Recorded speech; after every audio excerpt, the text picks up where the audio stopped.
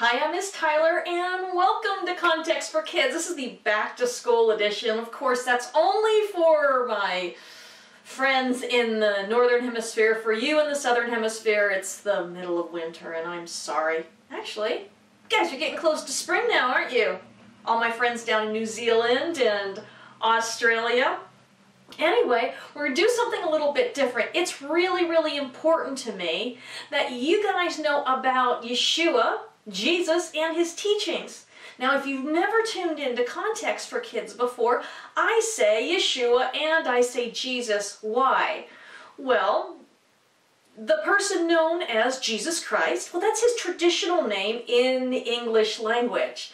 If you want to know how, we got the name Jesus, I have another teaching on that. But, he was born with the name Yeshua ben Joseph. Yeshua ben Joseph, actually. But different people call him different things. You know what? In a lot of Africa, they call him Yesu. In some countries, they call him Isa. In Spanish, they call him Jesus. So, I go with the name that most people know, and but people that I teach normally, that's Yeshua, but I love the name Jesus, and so I'm going to use both. But just know, if I say Yeshua, I mean Jesus. If I say Jesus, I mean Yeshua. Same guy. Because the Bible was written about him, and it details his teachings, it chronicles his coming, death, burial, and resurrection, all that jazz. So anyway, we're going to be teaching about the Beatitudes. And Beatitudes are found in Matthew 5. Now, I'm going to keep these teachings to 15 minutes or less.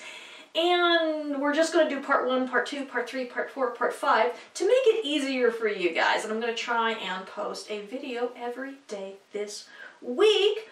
So without further ado, let's talk about the Beatitudes in Matthew 5. And I subtitled this Messiah the Revolutionary. But he's not revolutionary for the reasons that a lot of people think. But he did turn the world upside down. I mean, we can all see it's different now than before he came. And I talked about that in my teaching, How Can We Prove That Messiah Has Come? All right. So, the Beatitudes all start with the words, blessed are. Straight here. Okay, they all start with blessed are. Now, Yeshua taught the Word of God in new ways without ever being unfaithful to it. 1 John 3:4 says that transgression of the law is sin. And since we know that he was sinless, well, that means he never could have broken the law. What he did, a lot, well, not a lot, but sometimes, was he broke the way certain people thought the laws should be kept. So he didn't hold to certain opinions, okay? But he's sinless because he never broke the law, right? I mean, obviously, if you break the law, you're a sinner. So, he kept the law perfectly, and Paul says this all throughout his epistles, but he didn't always go along with the way people in the first century thought it should be kept. I mean, it's no different than today, right? I mean, everybody kind of says, well, what counts as murder and what doesn't count as murder? What's a sinful lie and what kind of lie? It's like, can we lie to the Nazis who are pounding on our doors looking for Jews? I think we'd all agree that, yeah, we can do that. But if you read the Corrie ten Boom's The Hiding Place, you'll see that there was a debate in her family, and they were all hiding Jews during the Holocaust in Holland, whether they could lie or not. So, believers throughout the ages have debated on how we keep God's laws. So, it was no different in the first century. So, like I said, Yeshua taught the Word of God in new ways without ever being unfaithful to it. His ministry was all about teaching the spirit of God's laws, which was always about establishing God's justice and righteousness, teaching us how to love God and one another. All right?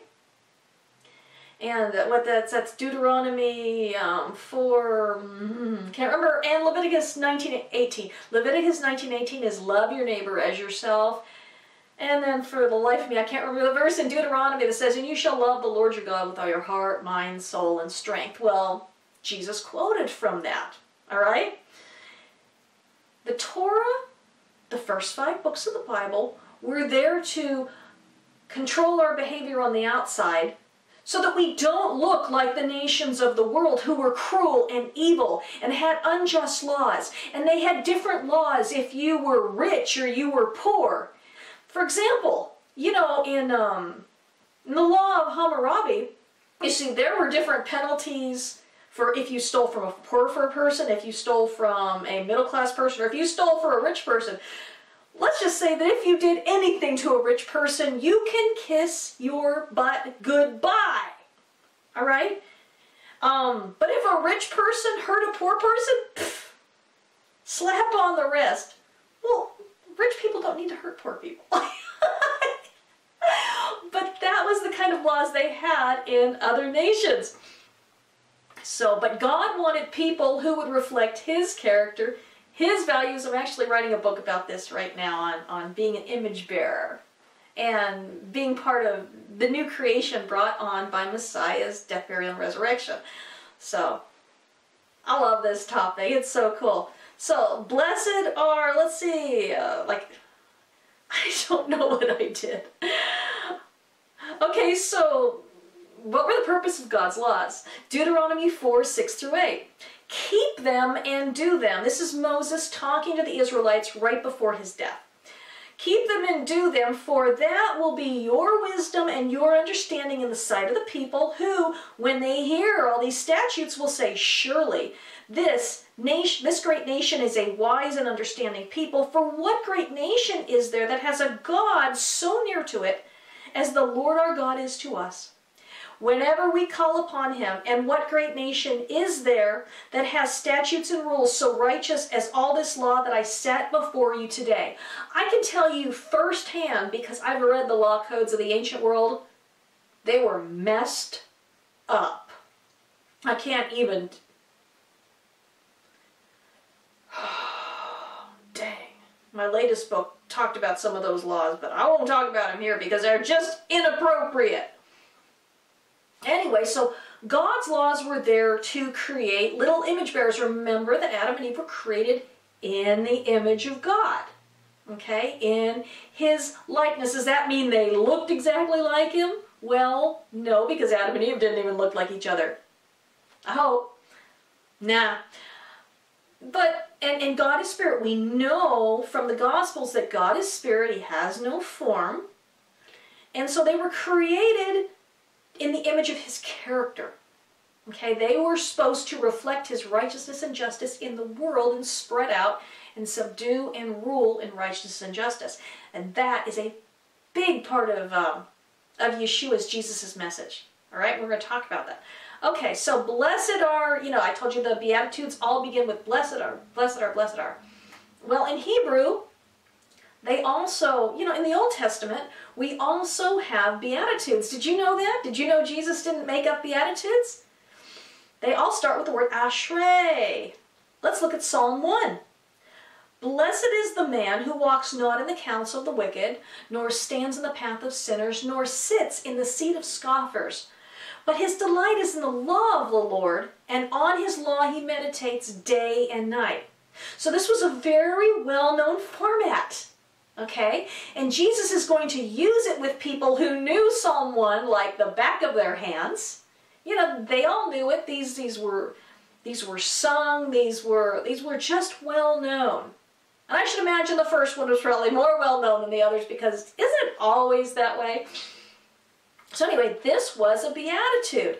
And Ashrei, which is translated into the Greek in such it's translated into the Greek is another word that I can't remember right now. But then the Greek translates it as blessed. But Ashrei means favorable, honorable, that sort of thing. Okay, so when you hear blessed, think honored and favored. Okay?